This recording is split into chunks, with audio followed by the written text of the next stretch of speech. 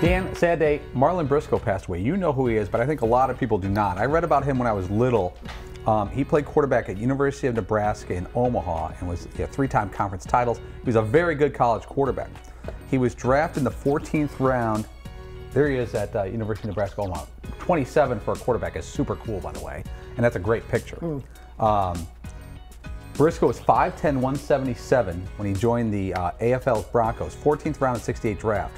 They were going to make him either a wide receiver or a cornerback, but he negotiated to have a chance to try out for the quarterback position. So he got reps in practice at quarterback.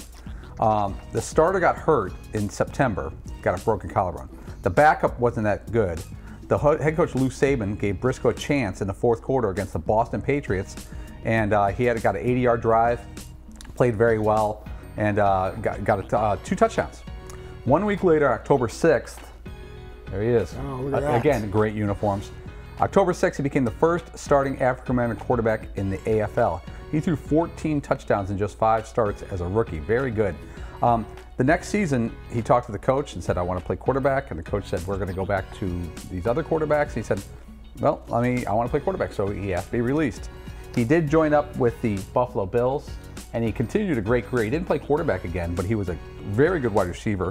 He led the Bills in touchdown catches for 3 seasons. He made All-Pro once, played for the Dolphins, played for the Patriots, and ended up in the College Football Hall of Fame.